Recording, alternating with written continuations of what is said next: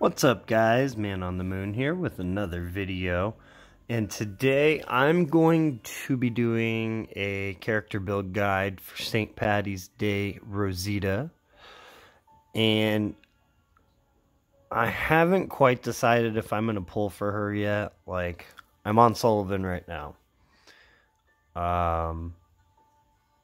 and I've been playing around with her just to see, like, honestly, I want to see if she's worth pulling for, because I think the missions are very much worth doing. Like, I think the missions are good, but, like, I don't want to pull ultra tokens just because there's missions up, you know? Like, I want to test out the character and see how she actually is. So I've been playing around with her. She's pretty good. And I just figured I would show you the setup that I was using while I was playing around with her. So, as usual, I'm going to go over the skills that I upgraded and the combat mods that I was playing around with and the weapons that I used on different teams. So, I hope you enjoy. But before we get to that, remember to like and subscribe for more content, because it really helps out the channel. So, as far as her passives go, I think that for the majority of it, she does need to be maxed. She does do quite a bit of damage, so that agility 1 and 2 is really good. Obviously, we all know that. Yours is mine 1 and 2, and green shields 1 and 2. The fact that it's 100% chance for it to proc every time you attack, that's just so good. Like, guaranteed anything happening is really good. And with her doing basic attacks throughout her kit like she does, she could be giving multiple people she'll be giving multiple people Guardian Shield. You know, her and one other teammate get Guardian Shield, but that's going to happen every time she attacks. So, with, like, her SIG being multi, she could be giving it to, you know, how many is it on her SIG? It's, I mean, like, I forgot. It literally could be the whole team by the end of her SIG. And that's turn 1, you know? So there could be Guardian Shields everywhere, assuming she hits all those crits. As far as the golden eye goes, I kind of messed up. I was like, oh, 100%, 100%, and I forgot that golden eye wasn't actually 100%, it's only 50%. So I maxed out. I went up to 15 on golden eye 2. I wouldn't actually say to do that. That was just me not paying enough attention. So honestly, I would say just take that to 14. That extra 2% chance or whatever it is, it's not that big a deal, I would say. As far as the mods go, I went pretty basic. I mean, she's an attack character. You're going to want her doing damage, but I kind of look at her more as a supporty. I mean, it's not even so much that I look at her as. She is more of just a supporty attack character, but she does do good damage. So I doubled down on the attack versus crit damage multiplier, crit damage set, and then just attack mod. It's fairly basic, but, you know, she's already going to do bonus damage versus strong. Now she's doing bonus damage versus alert and fast, and I just wouldn't want to use her against tough teams if I could really help it, if I'm being honest. Although, I mean, she could be good against them just because of with her specialist skill, the 100% heal reduction on critical hits. She could be pretty good against them with just all the bonus HP they have. But if that's the case, she's definitely there for support, and she's not there for damage anyway, so it doesn't matter if I'm doing extra damage. That's kind of my mindset behind it. But if you got any better suggestions, let me know down in the comments below, because she was already doing pretty good damage. So I didn't really feel like I needed to try and like squeeze tough damage in there. It didn't seem worth it.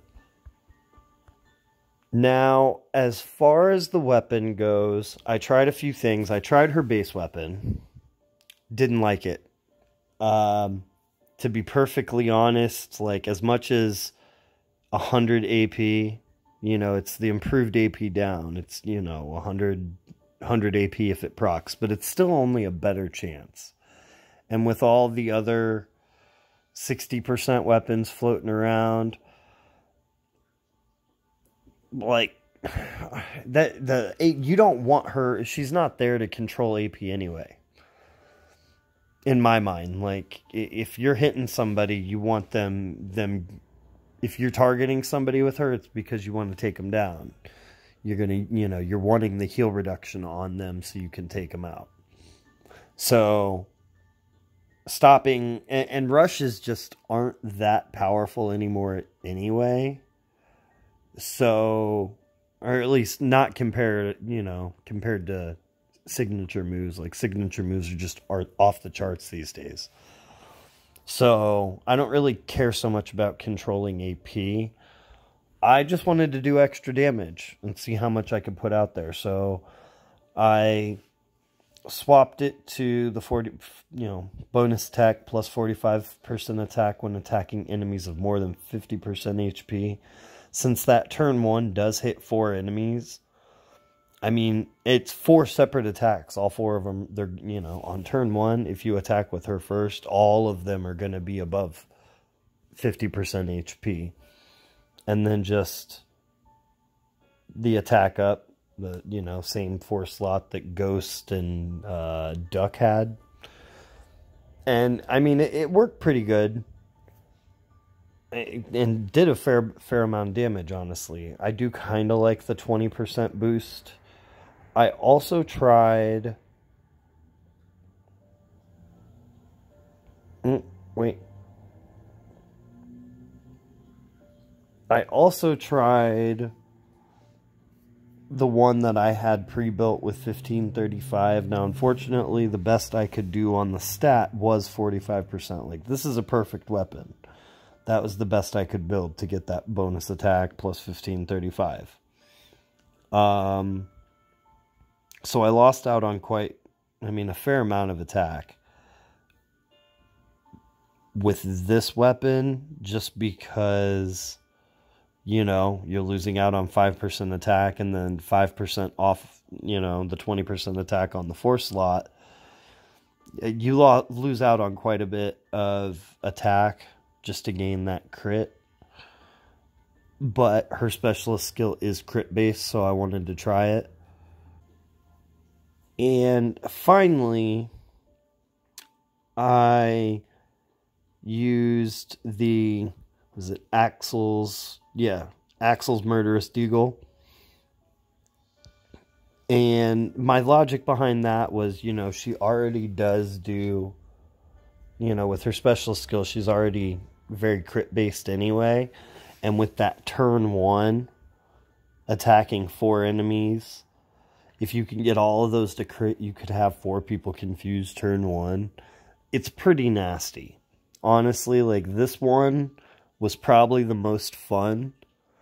The damage output was pretty reduced. Again, just because, well, 1, there's no bonus attack on it. So, like, that turn 1, I was hitting nowhere near as hard with this. But it sets up your turn 2 a lot nicer, I think. Just because then everybody's got that heal reduction. You know, like for all the damage you do turn 1, they can't heal it up turn 2. And now you're just in a position to do what you want on turn 2. Unfortunately, it does only last for 1 turn, but, you know, it is what it is. You can't have everything. This is I would say this is a good choice if you don't need the damage. If you do need the damage, I would say probably just go with the base. Maybe do what I did here. Go with the base weapon and just slap that 45% bonus attack on it. But that'll be totally up to you there. Those are just the 3 main ones that I played around with. But as usual, if you know something better, I did think about playing around with the bleed. I've got a weapon that's got like, it's got bleed and bonus attack. It's stronger attack with burn or stronger attack with bleed. I can't remember which. Then it ignores defense bonuses in the 4 slot. But since she's got a 50% chance of doing that anyway, just because of her passives, it just didn't seem worth it to even like test it. Because she was ignoring the, you know, that 50% is 50%. You know, she was ignoring it quite a bit.